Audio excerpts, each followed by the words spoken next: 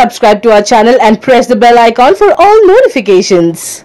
Playing a poor father in Rangasthalam to a hyperactive funny dad in Bhale Bhale Magadivoyi, from portraying a simple guy lusting for money in Guntur Talkies to a retired father with the aspirations of becoming an actor in Sammohanam, he is literally carrying few parts of the film on his shoulder. Former hero who is now signing many character roles has now become the most sought after character artist who demands a commendable pay packet too.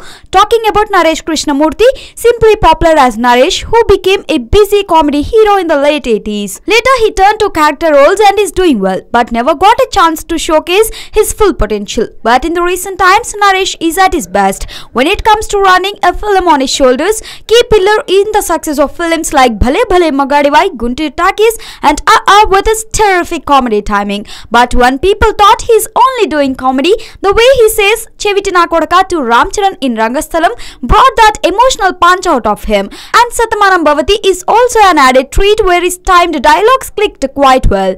At the same time, he literally raised the film's graph during the pre-climax sequence of Sammohanam with his amazing acting skills in the role of a wannabe character.